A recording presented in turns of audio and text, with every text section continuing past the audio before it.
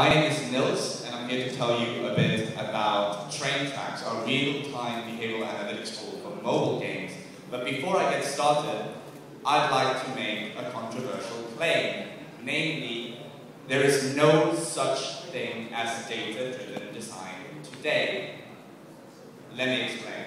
So, to give you guys a bit of background, I'd like to start off by telling you about our company, Mention. So, for the last couple of years, we have been trying to merge the fields of behavioral psychology, game theory, and memetics to create a better predictive model of human behavior. And that has allowed us to work with some really interesting companies like Sina and do amazing research and work with game developers. And I think that's where we really found our calling, decoding the game.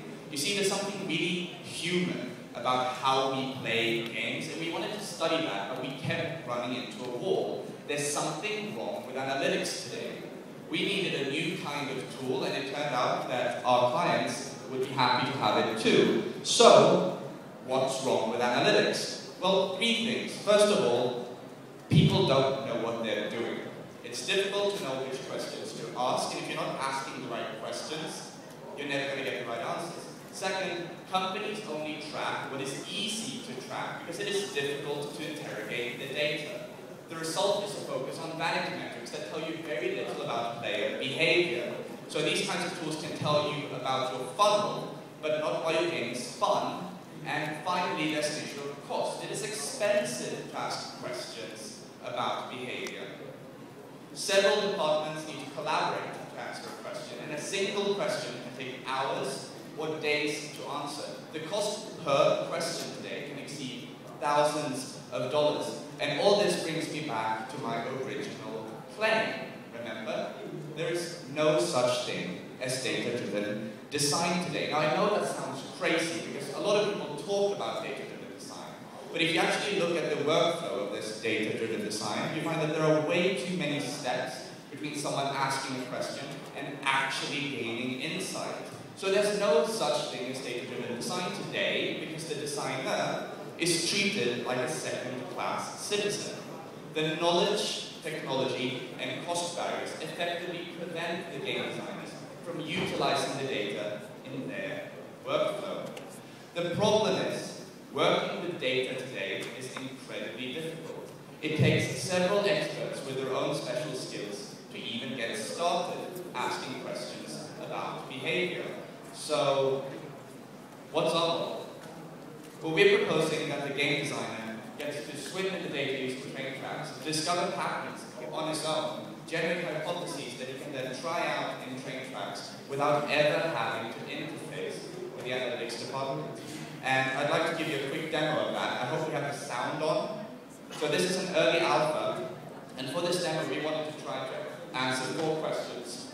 Who played during a specific period? Who spent the most time? Who was the most active? And what did our customer actually do? So let's see how our alpha does answering those questions. Can we have the sound, please? You can easily change the time period in a particular section I want, but for now, I'm happy looking at what happened last week. Now, I can easily find out who spent the most time and who was the most active. Turns out the player slicing bought the most items, and if we drill into his player log, we can get a quick overview of what he was up to during that time. You'll notice that the player log is displayed in plain English, allowing the game designer to really understand the play-by-play. So, what did Slicey buy? Well, the first thing he bought was the rusty shotgun, after about 7 minutes. Now, I'm interested in finding out if he actually used it, so I expand my search to include all events that are tagged with combat. I now see that Slicey used the shotgun as soon as he bought it, but then even though he won, he decided to play another practice round, and although he went back to the revolver for a while for comparison, it's clear that Slicey enjoys the shotgun. The next item Slicey buys is a rifle, but this time something different happens. Slicey loses his first game with a rifle, and decides to stick with a pistol for the rest of that session. That's all the time we have to demo today, but I hope you notice how easy TrainTracks is to use. That looks great, Ryan. I had to keep the demo very short because we only have a little bit of time, so I want to take about a minute to talk about how we're making this possible. You notice this is real time, and we're going to keep this real time, even for really, really big data. And we're doing that with our state-of-the-art stack that is built on Scala, Spark, and Cassandra. And if you don't know what those things are, don't worry. What it means is that we can keep this real time. The immediate response allows you to follow your train of thought. And we think this is going to be huge. It's scalable, meaning no customer is too big, and we can grow with our clients. It's fault tolerant, meaning no corrupted data, and our service will not go down. It's maintainable, meaning lower costs, lower maintenance, higher margins for us, and it's incredibly reliable. We are the safest and most performant place to store your data, all thanks to a stack that is up to 100 times faster than the technology that our most advanced competitors are using.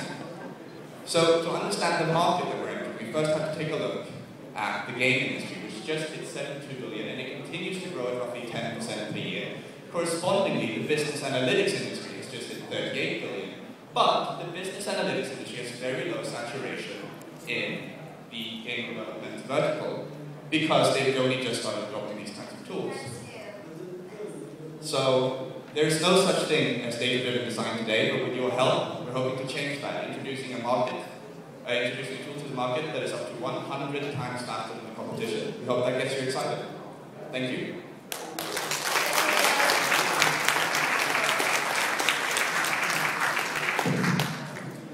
So these are my co-founders, Jeff and Ryan. Can I have a quick hand for them as well?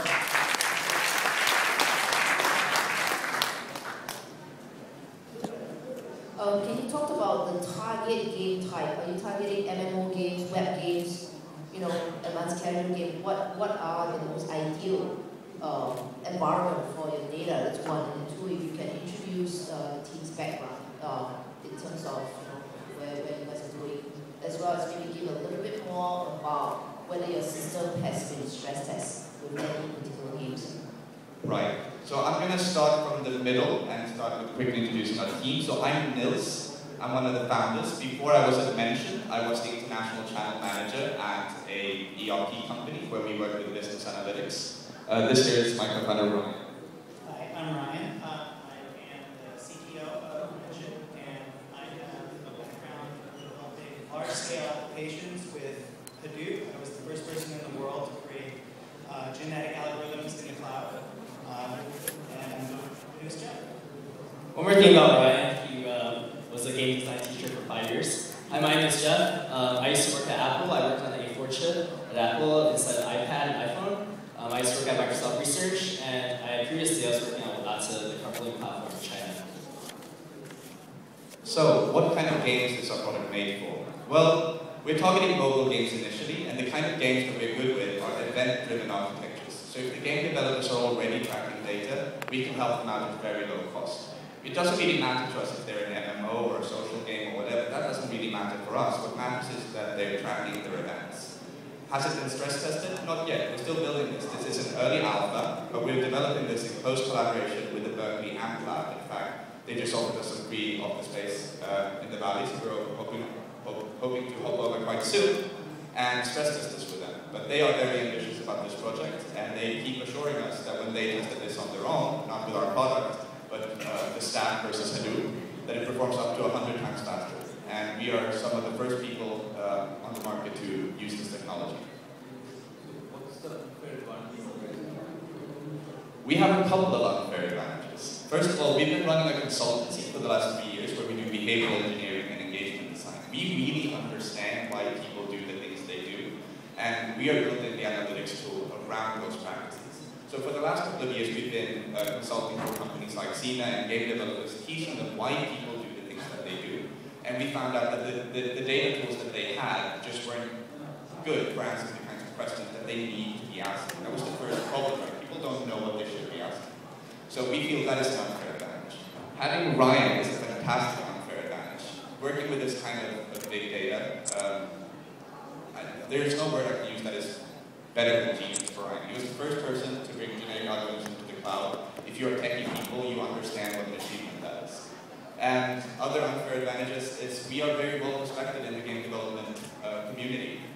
We have been writing a lot about game design and behavior, and we are already thought leaders on why games work the way they do. So we think that our product will be welcomed with open Do you have SDK to the game developers? And do they have to implement any code on their server? They don't need to implement anything on the server. It would be on the client. So, and we integrate with several different game engines initially, and we want to roll that out to as many as possible. So right now we have an API that can be called from any game engine, but we want to tightly integrate it to make the developer experience as good as possible. So do you store any data on your server? Yes, all the data is stored on our server. So the game developer go to your website to log in to check their game performance. But they can also check on tablets and phones, so we're completely mobile friendly with our application.